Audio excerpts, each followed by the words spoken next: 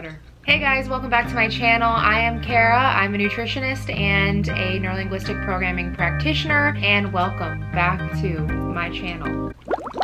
It is currently 4 p.m. Should you drink coffee at 4 p.m.? That's probably another video topic that I need to cover.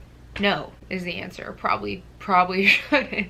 You guys know by now that I have a beverage in every single freaking video. I've felt it to be my duty to come to you guys with the best beverages in town. I don't know why I felt like it was my duty. I just adopted this duty. I secretly have a dream that I'm gonna own a coffee shop one day, so maybe that's why I felt like I should do this. But today I'm drinking a coffee. I made this myself. I did not go to Starbucks. It's an iced latte. I ran out of iced cups, so I did it in a hot cup. And today's coffee is this stuff.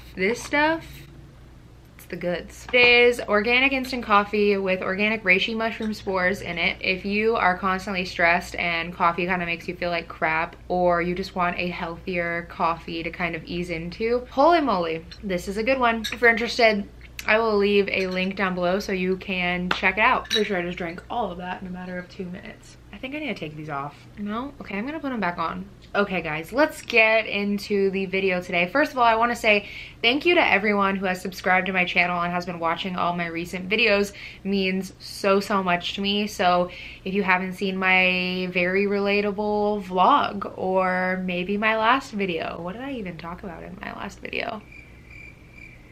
Or my tarot reading or anything like that, just go back into my channel and you can look at everything that I've got. If you like my content or anything on my page, please be sure that you subscribe and hit the notification bell so you can get notified whenever I come out with a new video. I get really pissed at myself whenever I miss my favorite YouTubers' videos, so now I always use that notification bell. So you probably clicked on this video because you want to know how you can finally stop dieting. This topic in itself could be an hour-long video. I could easily make this an hour-long video, but I'm not going to. As a nutritional therapist myself, what really inspired me to go into nutritional therapy and to help other women like me is my own health story, my whole host of health issues that I have dealt with, and also my love for eating healthy. And I'm sure if you're watching this, you too have some sort of desire to eat healthier, to think healthier, to be healthier, just to have a healthier life. A lot of times when we are wanting to be healthier, we start trying diet after diet after diet, and before you know it, you've ran through every single diet in the freaking book, but you still haven't found the results and you're left just feeling confused and sad. It's just not fun. And today I kind of want to share just a little bit and piece of my story, because I too was a serious chronic dieter, probably ever since I was 13. When I was a freshman in high school, I was called thick by a lot of the guys my age, and I took this super offensively. I didn't want to be the thick girl. And I mean, looking at it now, it's true. I mean, I have a big butt and big legs, and it was like my mission ever since I heard that I was not going to be thick anymore. All you need to know is my years and years and years of trying to jump from diet to diet to diet to find my silver bullet, my missing piece, my magic answer, the thing that was going to help me lose that last 10 pounds, the thing that was going to heal my gut, the thing that was going to make me not have brain fog anymore. This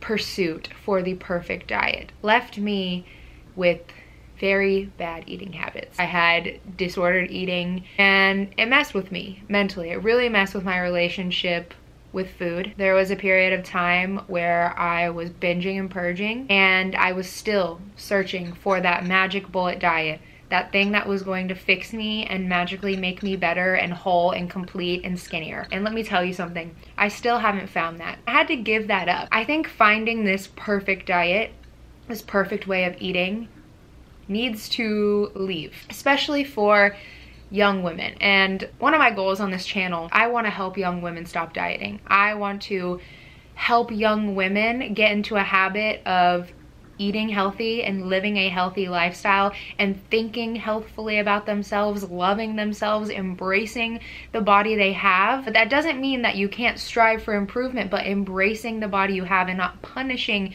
your body with restriction and dieting. It's already 10 minutes into the video and I am on a rant. Let's get into the story. Like I said, when I was a teenager, I messed around here and there with calorie counting, and I remember at one point I got down to 1,000 calories and I was extremely proud of myself, which, let me tell you, homegirl, that is not something to be proud of. Hitting 1,000 calories in a day is not something that you want to get a freaking high five for. Unless you're like a 10-year-old child, maybe even younger than that. 1,000 calories is not sufficient if you are an active, growing, developing young woman. Then in college, I did what any normal college student would do. Ate everything.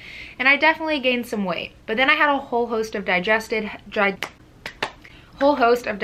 health problems, which actually led me to leave and drop out of school entirely. I lost a bunch of weight. I became the thinnest I'd ever been in my whole entire life. But this was mainly because of a health concern and health issue. And just knowing that I could get down to that low of a body weight for me kind of mentally messed with me. And once I started to get healthier and gain my weight back in a healthy way, I thought, what's wrong with me? Why am I not 100 to 115 pounds? Then I was on a pursuit of health. I wanted to heal my gut, heal my hormones. As I dove into health, I found out about all of these therapeutic diets like paleo, keto, carnivore, vegan, the medical medium thing, if any of y'all know about that. And I tried them all on my pursuit of health. And I think it's fine to do that, and I'm very thankful that I did that. It was the thought in the back of my mind that there was one diet that could fix me. There was one diet that could cure me. I was just waiting for somebody to come and save me. And that is what I think dieting all boils down to. We're all looking for something to save us from ourselves. We don't like the way that we look.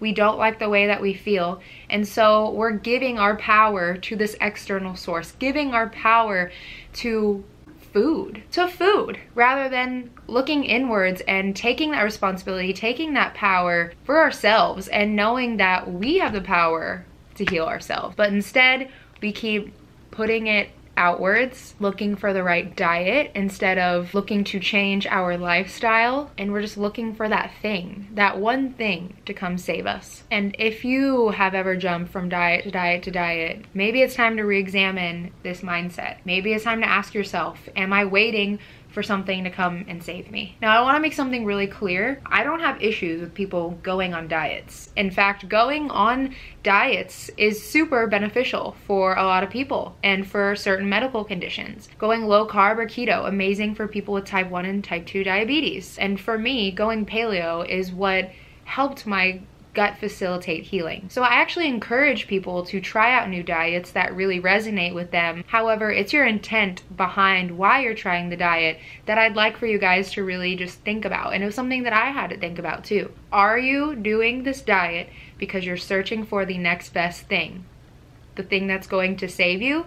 Or are you doing this diet because you're genuinely interested as to how this will make you feel and all the health benefits that you could receive by doing this diet? What's your goal? Figure out your intention. Figure out your motive. If your motive is, well, I'm still searching for that perfect diet, you should probably not do it. Once you kind of get it straight in your head that there is no diet that's going to come and save you, there are diets and bits and pieces of eating styles that you can incorporate into your life that will benefit you, that will help you. For example, I did carnivore for a month. And ever since then, I have been more keto carnivore than ever. But what actually inspired me to go carnivore was not the fact that I could lose all this water weight, have a bunch of weight loss, and be skinny. What inspired me to go carnivore were all of the testimonials of how great their digestive system was. And I knew personally that I'd always been struggling with digestion. I wasn't attached to the idea that carnivore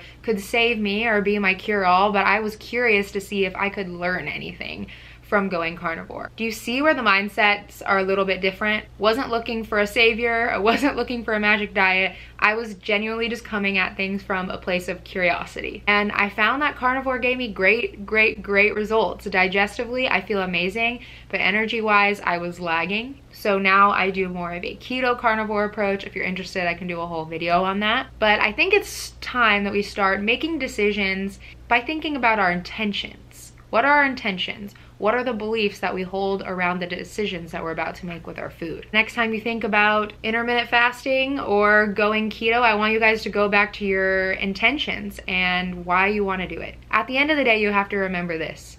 It's just food. And if you let your life be run by food, you're probably going to be miserable. Okay, that's all I had to say. I'm going to finish my coffee and edit this video. Comment down below if you like my blue blockers.